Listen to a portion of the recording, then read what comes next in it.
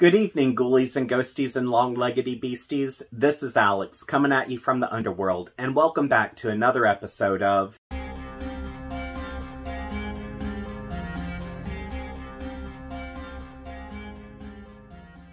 This weekend, I'm reviewing Dark Hallow by Brian Keene, and before I get started, I would like to let everyone know that this awesome book starts on the 1st of spring.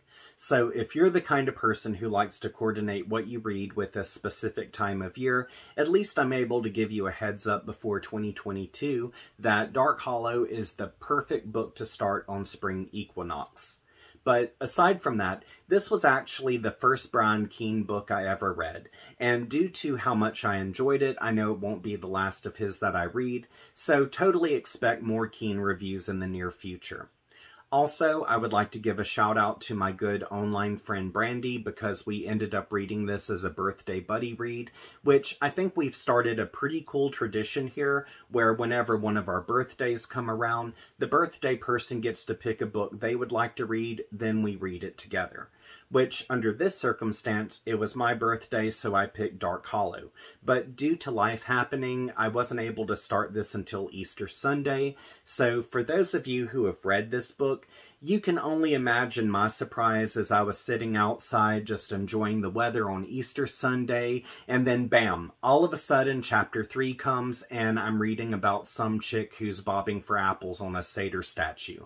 So, yeah, y'all, I promise, I wasn't always the filth lover that you see before you. As a matter of fact, there used to be a time in my life where I would hunt eggs on this day. But, anywho, without me rambling on anymore, I would just like to say thank you to Brandy for reading this book with me. I really did enjoy the discussions that we had, and if you're watching this video, I hope you enjoy the review.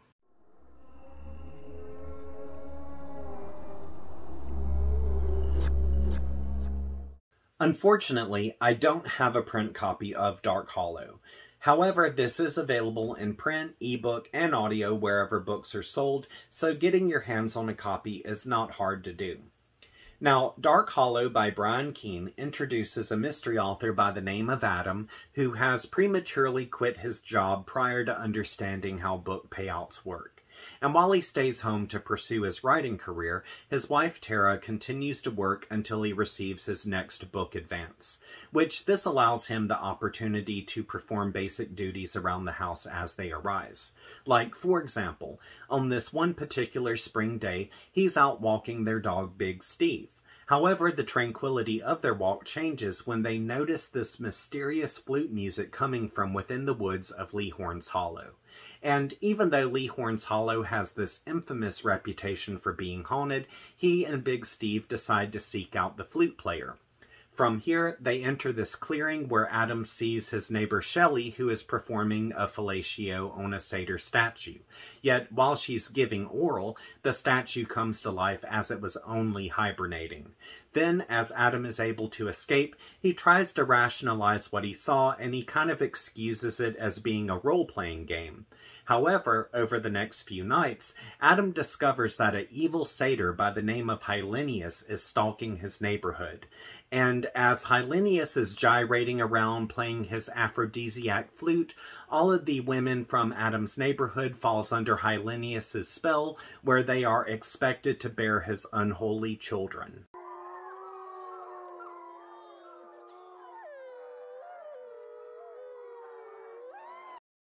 Dark Hallow was published in 2006, with its original title being The Rutting Season, and it was re-released in 2012 by Deadite Press under its current title.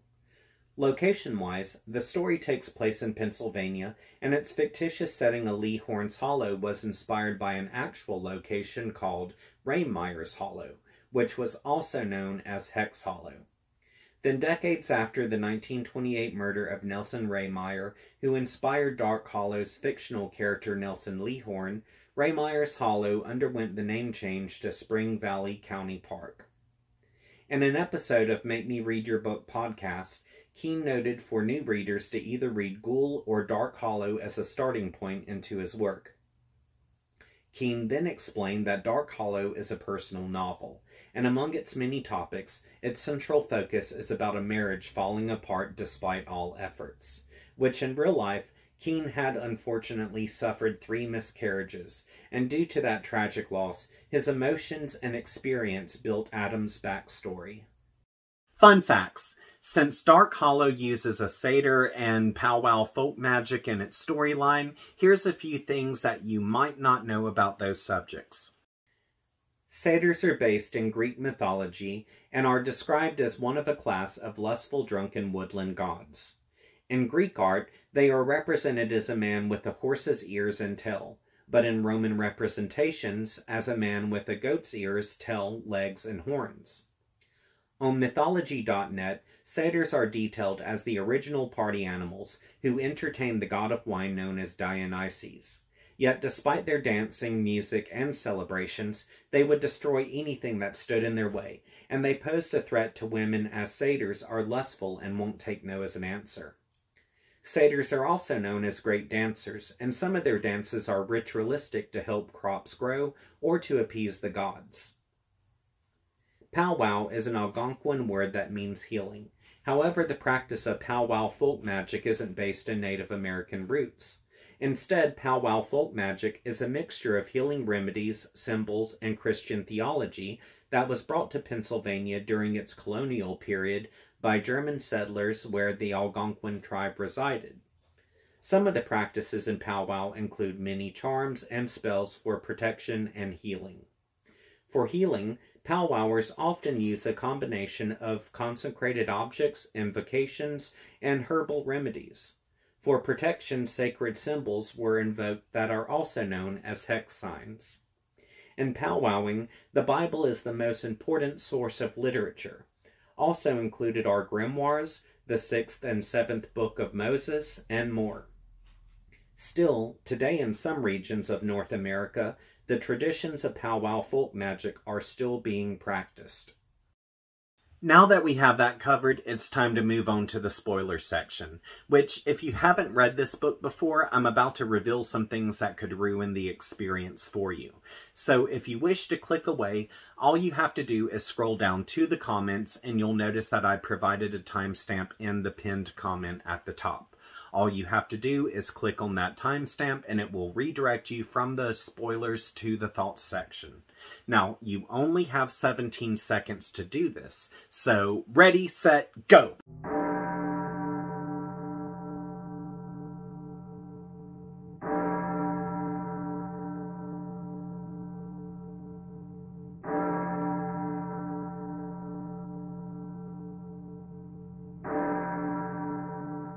Since everyone's had the opportunity to click away, I would like to talk about a couple of my favorite moments, as well as an ending that was extremely creepy and unsettling. Now, first up, I would like to talk about when Adam and his friends found Nelson Lehorn's journal, which this revealed in March of '85 that Nelson and his family had been living a farming lifestyle, and Nelson had continued to practice powwow folk magic. Then one day, when Nelson was walking around, he discovered that this could be a bad year for crops, so he turns to a Latin grimoire to help them grow. But he doesn't really understand how to read Latin, so he has to rely on a dark practitioner of powwow by the name of O'Connor to translate for him. However, shortly thereafter, he discovers that O'Connor had tricked him, and now there's demons possessing the trees, and there's a satyr running around by the name of Hylenius. And the thing is, Nelson is actually able to turn the demons and Hylenius into stone, but not before Hylenius impregnates his wife. So even though I was already invested in this awesome story, this whole segment really just upped the ante for me. Which, first off, I absolutely love the difference in language and personality between Adam and Nelson, and even though I enjoyed Adam's contemporary perspective on everything, it was just really cool to gain Nelson's voice, because he really had this rich form of storytelling that we just don't see anymore. Also, I really love the examples that were given to us for powwowing, and it was really creepy how Nelson's wife and daughters were described after Hylenius had ravished them. And in my opinion, this whole segment was just so awesome, it could have honestly been fleshed out into an entire different book. My next favorite moment was the showdown in Leehorn's Hollow, which this came about after Adam and his friends learned how to use powwow to defeat Hylanius. Now, in this scene, after the men gear up and they grab Big Steve, they go off to the Hollow with a detective and policeman. Then once they're deep within the woods, they get attacked by the possessed trees, where we actually lose a few characters here. And even though we get some pretty nasty bloodshed, Adam and Merle are able to kill the tree demons by shooting silver bullets and also swinging a silver-studded baseball bat. After that, they hear this flute music playing in the distance, and when they follow the music, they find the missing women who are being hypnotized by Hylanius's pipes, which, due to the spell they're under, the women attack the men, and we have this huge-ass fight. And while this is going on, Big Steve attacks Hylanius and rips him a new asshole, which this allows Adam to gain the upper hand and bring him down. And then we have like this really cool binding ritual where Adam blows this blessed cigarette smoke into Hylanius's lungs and kills him. And y'all, this moment was so intense. Like, there was so much crap going down, and at the same time, it quenched my bloodthirst. Like, we have where Hylanius goes down, Merle gets castrated, we have men who get killed by trees, and the list continues. Also, even though I'm more of a cat person than a dog person, when Big Steve died, it really did rip my heart out. So because of how all of this blends just perfectly together, Keene really deserves some major kudos. The final moment I would like to talk about is the end, which at this point Adam has started a journal, 6 months have passed from their showdown, and his and Tara's relationship has unfortunately deteriorated even more. Also, we learn that Tara has finally become pregnant, but when Adam wants to see an ultrasound photo, she says there isn't one. Then when he finally does find a photo of the ultrasound, he sees that their baby actually has horns and hooves. From here, the book ends, indicating that history has repeated itself, and they're doomed to suffer a similar fate to the Leehorns. So, considering how bleak this book was at the beginning in regards to Adam and Tara's miscarriages, I should have assumed that it was going to end on a similar note. But for a minute, I really did think that after the satyr was out of the picture, Adam would have been able to save their relationship by communicating more. But as the chapter unfolded, I saw that this was not going to be the case. And even though the ending didn't scare me, the whole horrific concept of being pregnant with like this satyr spawn thing, and also just history repeating itself, stayed with me for days to come. And I really do believe that had Adam and Nelson been more open and willing to listen to their families, this outcome could have been avoided. Like, I do see where they were able to save their families from the external problem regarding Hylanius. However, they never took care of any internal issues regarding their emotions. And because of their failure to communicate, this put a bigger gap in their relationships, and in the end, it made their relationships weak.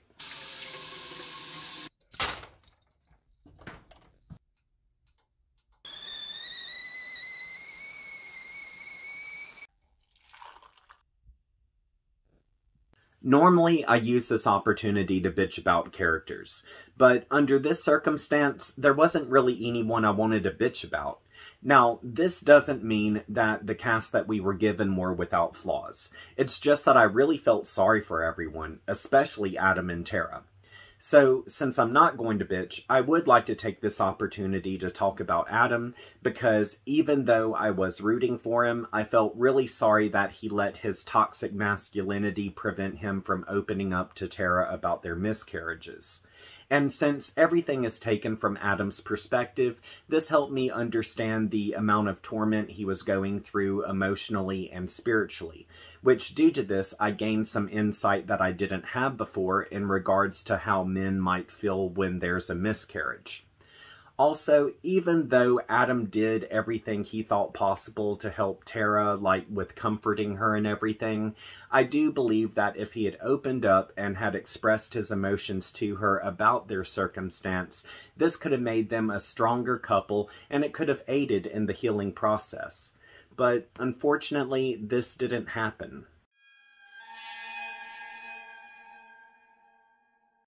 Dark Hallow is a fun thrill ride that is best suitable in the subgenre of erotic horror. And even though this book does have some explicit sex scenes as well as graphic horror, there is so much more to this work instead of just sex and violence. Like, for example, the setting was inspired by an actual location, we have some mythological and folk magic background accuracy, and the character development was damn superb. Also, this book does touch on some pretty hard-hitting subjects, like toxic masculinity, male insecurity, spiritual conflicts, and the deconstruction of a relationship.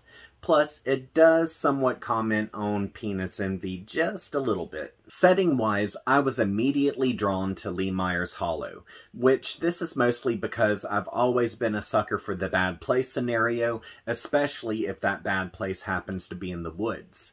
But what made this especially interesting was when I discovered that the Hallow was inspired by an actual location called Ray Meyer's Hallow, which, as you can imagine, after I found this out, it led me down a rabbit hole, and my fandom for this book increased. Research-wise, I really appreciated the mythological accuracy that Keene breathed into Hylanius, where instead of Hylanius just seeming like a sex-crazed satyr, we get this character development that makes him feel like he's a Pied Piper to women.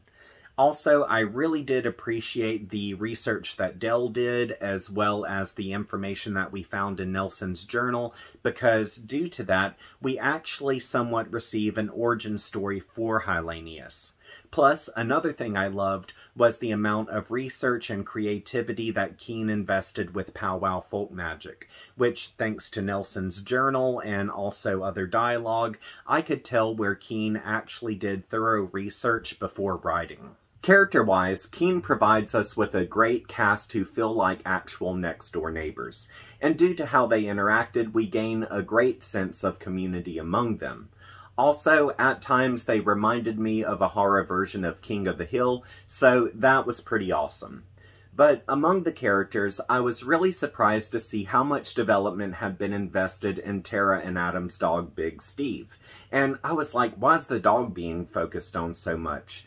Then I realized that since they can't conceive, Tara and Adam invested their emotions and love into Big Steve as they would of a human child. Also, I thought it was really cool how, even though Big Steve was this huge baby, he was really a great protector, and he lived up to Nelson's philosophy about how dogs are close to God. And in that philosophy, I found it interesting that even though Adam feels like God had wronged him, or maybe even abandoned him, Big Steve stayed at his side. Theme-wise, the subject that enlightened me the most was toxic masculinity, which this is seen by how Adam doesn't emotionally open up to Tara about their miscarriages.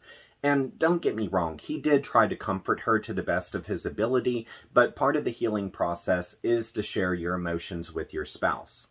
Now, I've never been the kind of person to bottle up my emotions because I understand that can harbor some negative side effects. But not until I read Dark Hallow did I understand that toxic masculinity also included men who keep their emotions bottled up for fear of being perceived as weak. Which this topic leads to the subject of the deconstruction of relationships, which I touched on that in the spoilers section, so I'm not going to revisit that topic here. The next subject that I noticed was male insecurity, which not only did this come about by how Adam felt in regards to the miscarriages, but it's also seen by how Dell is impotent, Merle has undergone a divorce, and Cliff is leading this bachelorette lifestyle that might indicate he's too insecure to settle. Then, as they're going through all of that, here comes Hylanius, who is able to sexually provide women with everything that they're not able to. And from this perspective, it really does comment on how some men fear that one day a better lover will come along and swoon their spouse with song and dance. The final subject I noticed was spiritual conflict, which this is seen by how Adam blasphemes God because he blames God for the miscarriages that he and Tara had suffered. But eventually he has to put that animosity aside because he has to rely on the older ways and blessings in order to defeat Hylanius. Now, truth be it, I could go on and on and on about the characters and themes in this book, but if I did so, this video would be an hour long, so I'm not going to do that. But at the end of the day, Dark Hallow didn't scare me, but there were times where I felt disturbed, I felt enlightened, and for the most part, I was kept on the edge of my seat. Plus, I really felt like the ending was one of those type of endings where it just stayed with me for days to come, and it left me feeling very unsettled. Dark Hallow by Brian Keene is a thought-provoking work that has the perfect blend of sex, violence, and heart. And since I've never read Keene before, I think this book is a great starting point. Now, even though I do highly recommend Dark Hallow, the book does describe a very graphic miscarriage. So if that topic is triggering for you, then you might want to avoid this book. Otherwise, if you're looking for an awesome erotic horror story with likable characters, then Dark Hallow is totally for you. On to the questions. What is a horror book you would recommend that falls into the subcategory of erotic horror? Also, since this past weekend was Walpurgis Night and halfway to Halloween, did you do anything special? Personally, I didn't do anything more than just lounge around and watch a few witch-based movies. Like, I started off with one of my favorites, which is an 80s classic called Superstition. Then I watched Lords of Salem, and I finished it off with the classic Suspiria.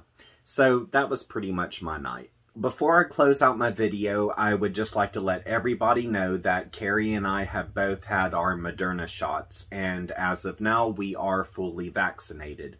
So if you haven't received your shots yet, please consider doing so, or talk to your doctor about possibly getting the vaccine. As far as side effects are concerned, all I had was a sore arm, and as far as Carrie is concerned, he just had a small low-grade fever and just kind of felt tired. So that was about it for us. Before I close out, I would like to say thank you to Lisa G, as well as J.L. Mulvihill, which J.L. Mulvihill is a young adult fantasy steampunk author, and her books are available in print, ebook, and audio wherever books are sold. Also, I would like to say thank you to Melody Romeo, which Melody Romeo is a historic fiction fantasy author, and her books are available in print and ebook wherever books are sold. Also, I would like to say thank you to Nicholas Gray, which Nicholas Gray is a horror author whose books are available in print and ebook, as well as a few being available in audio wherever books are sold. And last but not least, I would like to say thank you to my mom and grandma. Now, if you're wondering why I'm giving a shout out to these wonderful people, it's because they've had the opportunity to contribute to my Patreon account, and if you would like to contribute as well, there's a link available in the description section of this video. And for $5 a month, I'll give you a shout out at the end of my videos, and if you have a profession that you would like for me to tie to your name, just let me know and I'll shout that out as well. Also, I do have a $10 tier available, which for $10 a month you'll still receive the shout out at the end of my videos, but I do creepy photography on the side, so at the beginning of every month I'll send you over a photo, and from there you can print it off, do whatever you like.